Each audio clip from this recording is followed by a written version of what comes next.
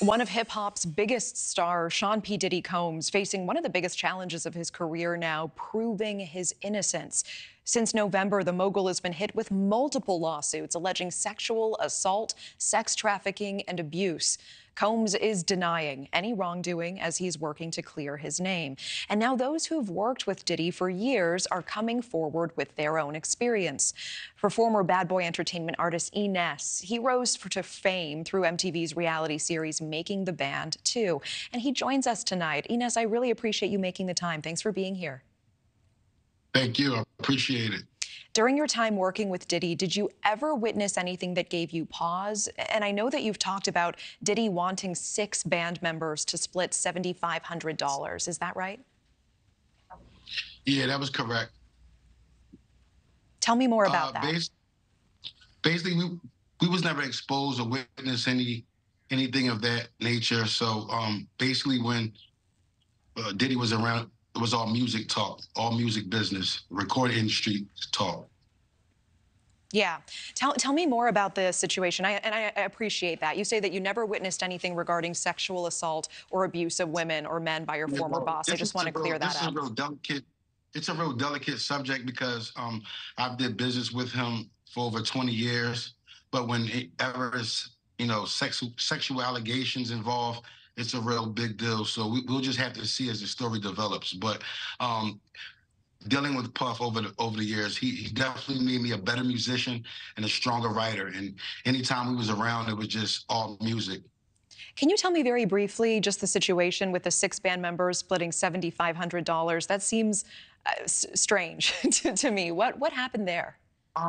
Well, it's just, sometimes, the music business can be kind of lopsided, and coming into the game where you have no leverage.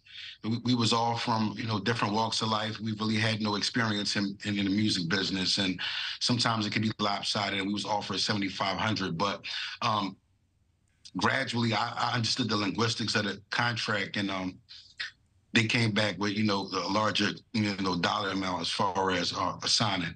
But okay. That was only because I was already exposed to the music business and the reading and signing of contracts. So I understood the language in the contract. And you mentioned in a previous interview that you believe that he is the victim of a smear campaign, pure and simple now. Do you think that the women and the one man who have come forward so far are making the allegations up? When I say smear campaign, I mean, it's like a monkey see, monkey do kind of thing. Cassie came out and then others came out. Some of these allegations are over a span of 20 to 30 years. So that's when I said with that. But I don't know. Like I said, no charges have been made.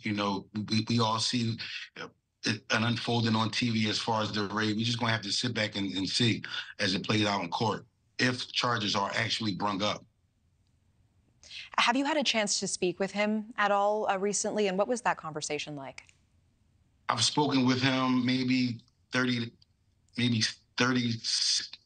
35 days ago at a party out in Coney Island. He seemed in good spirits. He also had both of his sons with him, Justin and Christian. They was in pretty good spirits. So, like I said, the energy just totally flipped since the beginning of the year. So we don't know, but, hopefully, as things, the story develops, we all get to see the truth behind the matter. I appreciate that. I think a wait-and-see approach is absolutely warranted here, and nobody wants to proclaim him guilty when he hasn't even been charged with anything.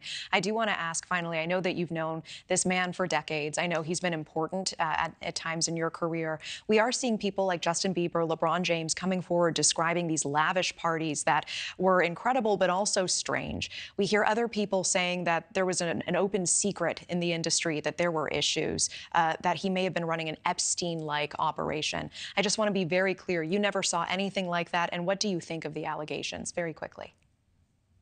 Like I said, whenever, sexual allegations involved is a pretty big deal. And, I know authorities handle that seriously. I want to reiterate, I've never been exposed to witness any of these doings. And like I said, mainly when I was around, it was just mostly, and, about music. And that's, I'm just standing on that. Like, I can't be forced to say anything else that I wasn't exposed to. Of course. It was strictly employee boss type of relationship, an apprenticeship, but it was all about music. Artist E.Ness, I appreciate your time tonight. Thank you. Thank you.